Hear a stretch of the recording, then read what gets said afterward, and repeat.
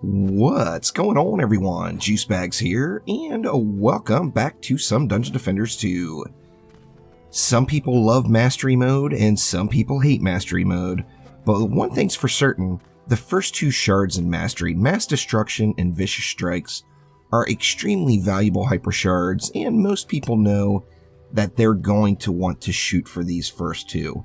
Of course, you get the Vicious Strike shard at 155 stars, and that would get you to the point where you had Mass Destruction and Vicious. There is now reason to push on, so if you have yet to finish Mastery, you are gonna want to do so. The very last Hyper Shard available at 680 stars is the Automation Shard. Automation is going to be each time your defense attacks, it heals for a percentage of its max health with a cooldown of 0.7 seconds. Now, there is some hidden value to the Automation Shard that players have discovered in the last several months, and that is it acts as a Chaos 8 10 of 10 tenacity. Completely unupgraded, the Automation Shard will give you complete immunity to Cyborgs and Kursakazi on any defense that you're using it. Tenacity, of course, is a mod that reduces the duration of negative status effects.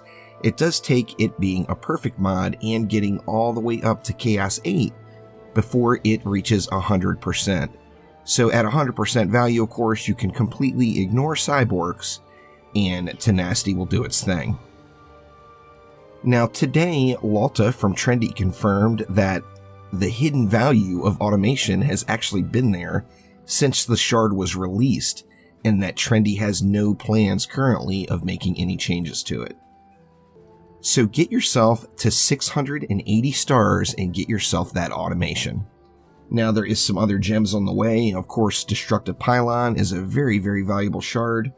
This is available at 575 stars, so Destructive Pylon is going to be the 6th hyper shard you can get. Automation would be the 7th and the very last one at 680 stars. Now here we are on Chaos 2 Crumbled Bulwark. As we know, Chaos 2 is just full of Cyborgs. You see their icon there at the bottom there and over here, and we're going to test this automation process. So I built the map out with some last resort here just to keep from failing. However, I want to look at this area right here. So I've got my DPS monk, and I've got just this, why on earth I've got this totem here, I'm not sure, but I've got this totem on it, and I'm going to go ahead and throw an unupgraded 0 of 20 automation onto this totem, and then throw a flame aura right here just so we can watch and see exactly what happens with the Cyborgs that come rolling into that lane. So let's go ahead and fire it up and let it come. Now 100% Tenacity Shard will show the little swirly graphic effect over the defense, but the defense will still keep operating. In the case of the flame auras, of course, when it's disabled, the little damage label that shows its area of effect on the ground disappears, and it gets the little swirly animation over top of the flame aura. But as we see, the flame aura is doing 280 damage, and let's see, that was my pet. It's doing 280 and then critting for 448.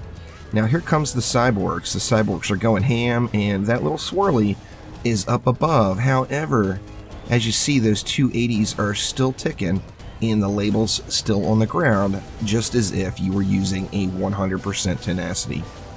So get yourself to 680 stars and get that automation hyper shard, as it is good stuff, and can allow you to achieve the same results as a 100% tenacity without having a Chaos 8 mod or a perfect 10 of 10 mod.